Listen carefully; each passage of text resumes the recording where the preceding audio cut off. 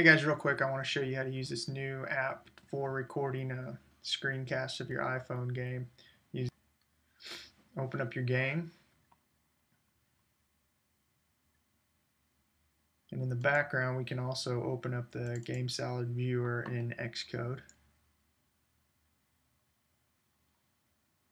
And normally you would have this set to device and released for the configuration.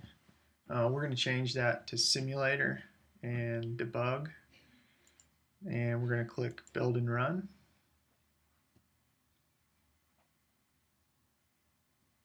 Basically, you're going to run through just like you were doing on your actual device. You would preview, and now your whatever the name of your computer is going to show up.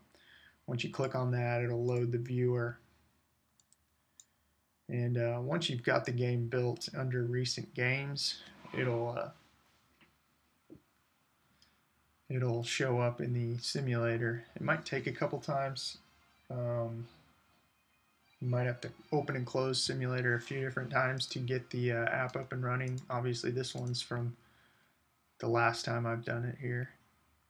But once it is up and running, you can close out a Gamesalad and just run it straight out of the simulator for your screencast. And what we want to do first is just rotate this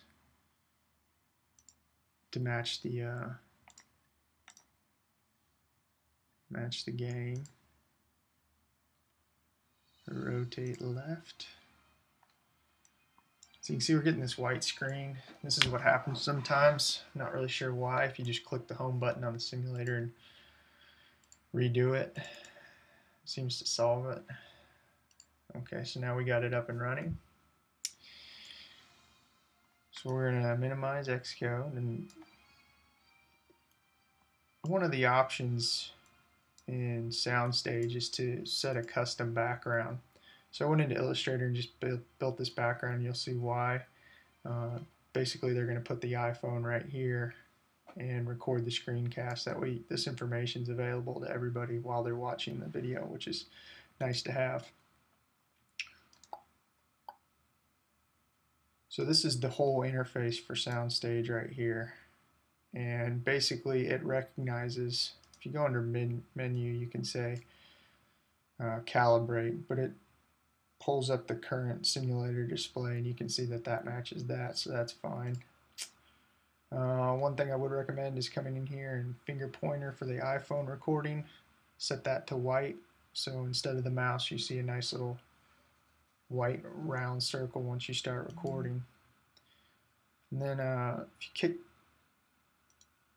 click display options, and we want to set iPhone, we want to set it as iPhone background, and then on backdrop up here you can click select backdrop, and it's going to ask you to drag and drop your backdrop that you've made into here, which is what I was just showing you a few seconds ago.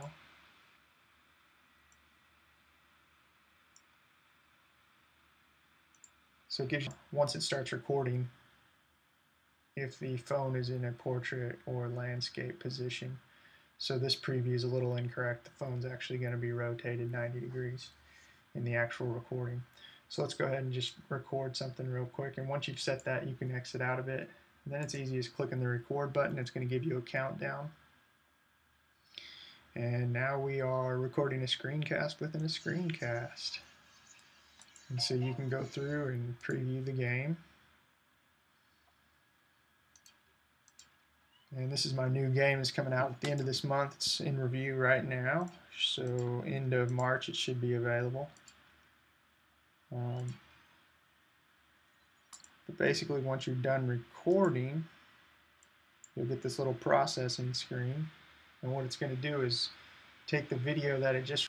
So once this is done processing, it's going to open up the folder and allow you to preview it. So here's the screencast or Soundstage iPhone demo that we just recorded. So you can see it takes what you've done and puts it over that background. And now this can be uploaded to Vimeo or YouTube and have yourself an excellent demo. Hope this helps, guys.